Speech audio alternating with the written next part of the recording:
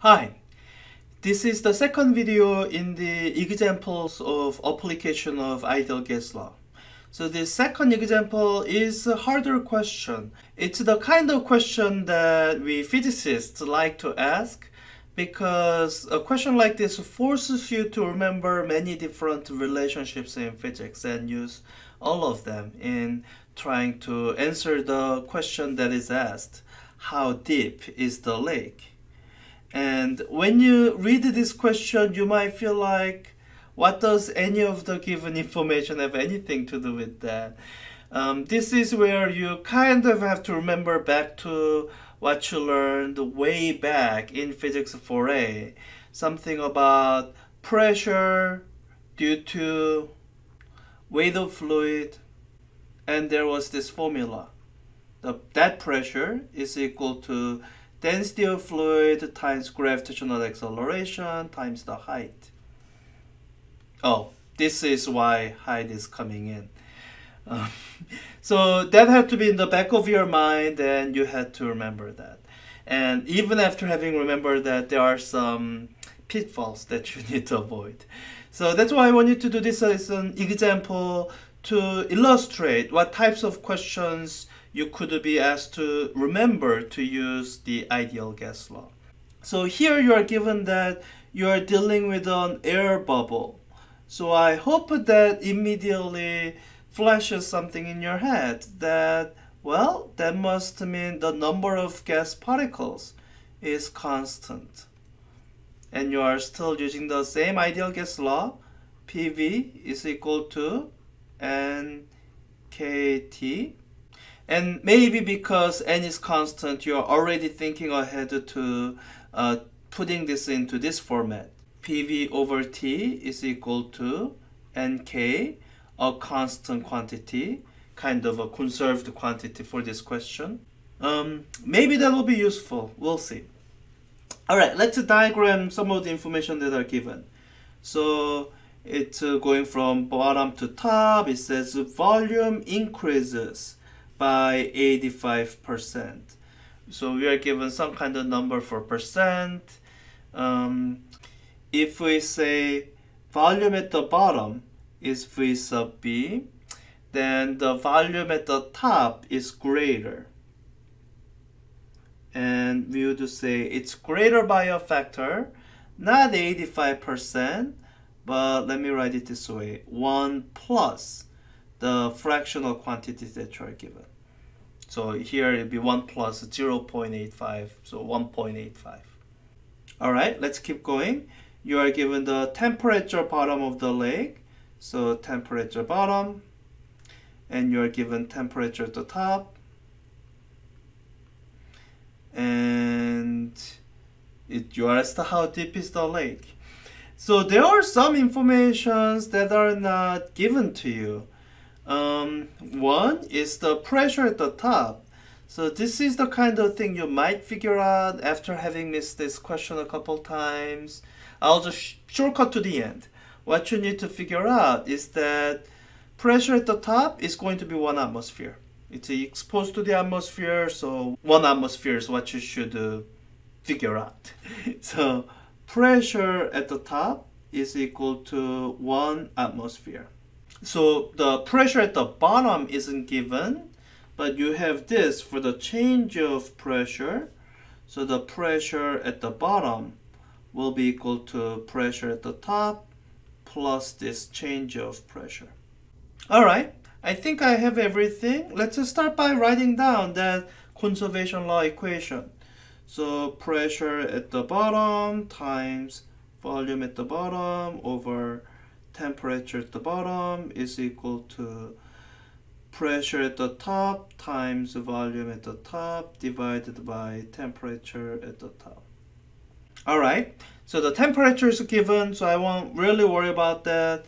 The volume isn't given, but I can put the volume in ratios, and I think I know how to handle that. So what I need to worry about is I'm not given pressure at the bottom of the lake, and it's not really the quantity I'm looking for. The quantity I am looking for is the height or the depth of the lake. So I think I better plug this in into the equation and plug in what delta P is into the equation. And I think that'll give me something where I can solve it for H. So let me do that plugging in things. Alright, let's make sure I didn't make any mistake in writing this down, copying most of the things over, and just plugging in what PB is in terms of H. And now I'm going to solve for H. It's a fairly standard algebraic manipulation. I need to move TB over to the other side, VB over to the other side, subtract PT, and then divide out by rho G. So I'll just do that in my head, write it down. You can pause the video and make sure you're following. So let's go.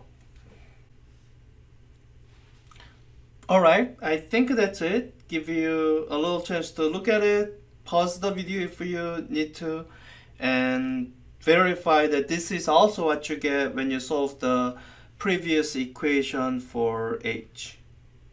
Alright, once you've verified it, then all the numbers are there to plug in. So you are given the temperatures, just to make sure you convert it to Kelvin. So you will see that this ratio is very close to 1, but different enough that you can just let that be equal to 1. The volumes, you can get the ratio of the volumes from this expression here. Hopefully you have these two constants in your background knowledge, that the density of water is 1000 kilogram per cubic meter.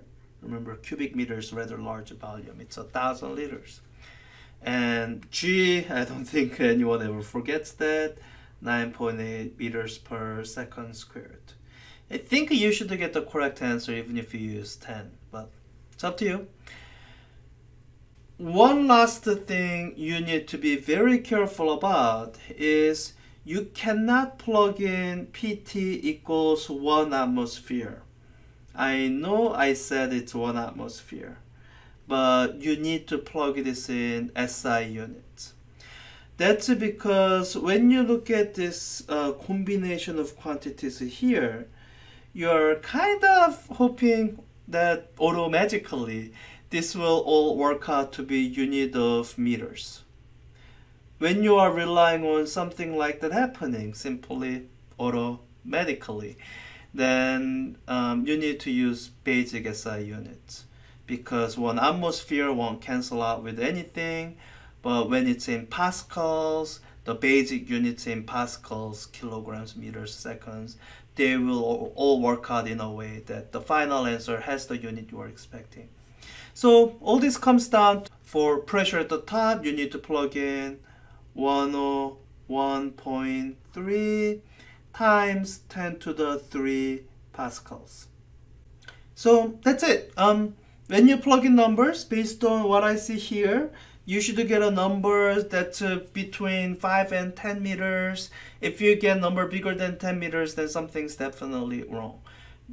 Because based on this number, I can quickly calculate in my head that the pressure at the bottom of the lake is close to 2 atmosphere, but not quite there. And about 10 meter of depth of water gives you about an atmosphere of pressure. So these are the two examples of applying ideal gas law. You will see more examples of using ideal gas law in the next chapter as we are working through heat engine processes. But now is the time for you to kind of thinking in terms of ideal gas law, so that if you are given, let's say, two quantities, pressure and volume, then it should be automatically for you that you figure out, oh, I am given enough information to calculate temperature, or I can express temperature in terms of those pressure and volume, and maybe an unknown number of gas particles that you will hope that will cancel out on each other later. So that's all. I will see you later. Bye.